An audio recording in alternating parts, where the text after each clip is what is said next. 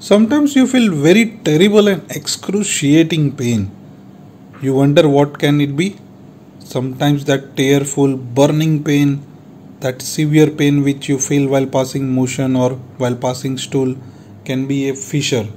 So what is exactly fissure? A fissure is nothing but a crack in the lower anal canal or simply a cut or a tear or a crack in the lower anal canal, which can cause severe burning pain, excruciating pain, severe pain, and sometimes it can cause some small amount of bleeding. So I am showing you this fissure. How does it look like while on examination?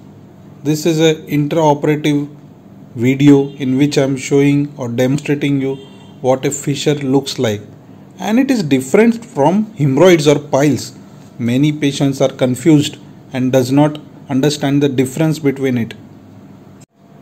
So we thought, let us demonstrate to you what a fissure looks like and how it is different from hemorrhoids or piles. So fissure, as I said, is a tear in the lower anal canal, and the first step of treatment is medicines and diet. Yes, for acute fissure which is less than 6 weeks duration, the first step of treatment is medicines and diet. We often give stool softeners, give you some dietary changes and advice, and high fiber diet, and 80 to 70% people will feel that you get relieved and your symptoms immediately go away with medicines and diet.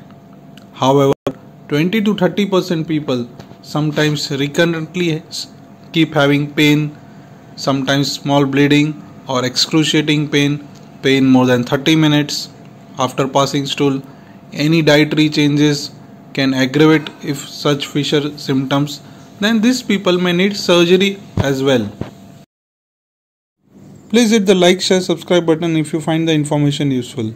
For more information and health tips, subscribe your Surgeon Health channel. Comment on the section below for more information.